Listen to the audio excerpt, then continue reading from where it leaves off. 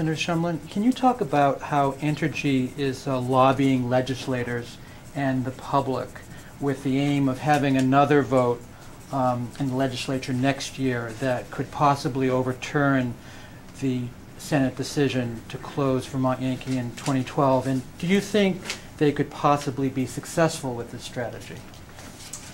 You know, it's a democracy, and there are a lot of Republicans and Democrats running for the legislature, and we'll have to see the outcome of the election. The Speaker of the House has made very clear that the legislature has voted on this question. Obviously, if the speakership were to change, there's a new President Pro Tem coming in, we just have to wait and see. As governor, there's no question where I stand, should I be elected.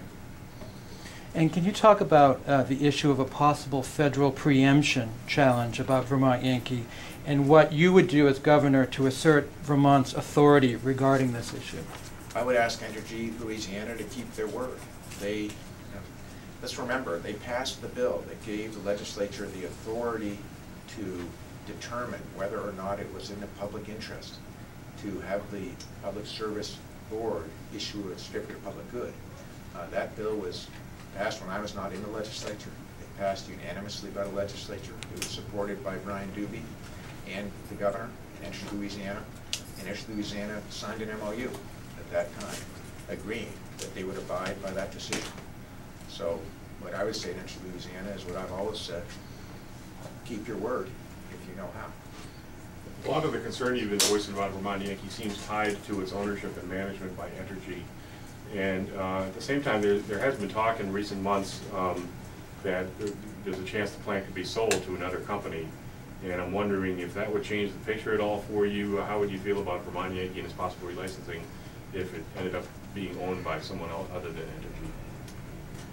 You know, I have a love for old cars, and I've sold a few in my day. And I've never found that if I had a clunker and I sold it to my neighbor, that it would run any better. So your real concern, I mean, it sounds like I was trying to sort of differentiate between your concern about Entergy's management and your concern about your view that the plant is, as you put it, a clunker. What's the bigger problem here? The bigger problem really relates to the news on Friday. I don't think that it has sunk in to Vermonters and to Brian Doobie the seriousness of the challenge that we have down there. This is the worst man-made environmental disaster, in my judgment, in the history of this great state. It's going to be a long time cleaning it up, and it's going to cost a lot of money. And I have never known anyone anxious to buy an environmental disaster at any price. About that statement that it's the worst, can you give us a sense what else has happened that you're comparing this to? Well, we've had oil spills, small ones. We've had some environmental challenges before as a state. But let me be very clear. This is not talked about much. In the other nuclear power plants where there have been leaks, they leak tritium. They did not leak cesium and strontium. If we don't pull that, extract that, all of it from the ground, it's going into the groundwater. That would be a huge challenge for Vermont. That is the Connecticut River. That aquifer feeds into the river. It feeds all of the wells, most of the wells of the town of Burlington. That is the water system there. And my concern is, I think about my electrician who's helping me on a number of renovation jobs that I've done.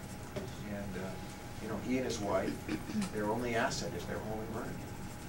And they've always been very supportive of the plant because they thought it was safe and they thought it was well run. Now they turn to me and they say, this is our only asset. If that's in our well, our home has no value. This is real time. And I always say to my friends up here who sometimes have difficulty understanding the magnitude of the human loss here and the human struggle for Vermonters. Let's not forget, when that plant was sited, there were two sites for it.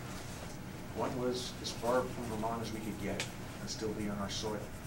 As close to Massachusetts and New Hampshire as we could get it. That's where it ended up. The other was being cooled by the waters of Lake Champlain. Location, Shumlin. Had that choice of site been chosen, and we had tritium in the lake, tritium in the wells, cesium and strontium on the way, would we still be asking, can we keep it running? You seem to be saying that further degradation, you know, if this were to leak into the aquifer, it would obviously make matters worse. For those who therefore don't take that step and agree with you and take that step to install those additional 4 pumps and don't prevent further degradation, what sort of liability, political liability, what sort of, you know, what's on their head, essentially? Do you mean Entergy's head, or? Or the political leaders who don't share your view and the problem gets worse. What sort of liability do they face? This next governor is going to face multiple challenges on multiple fronts, from balancing a budget to dealing with getting Vermont the most reliable and cheap electric price we can, because all our contracts are coming up, to creating jobs and putting Vermonters back to work.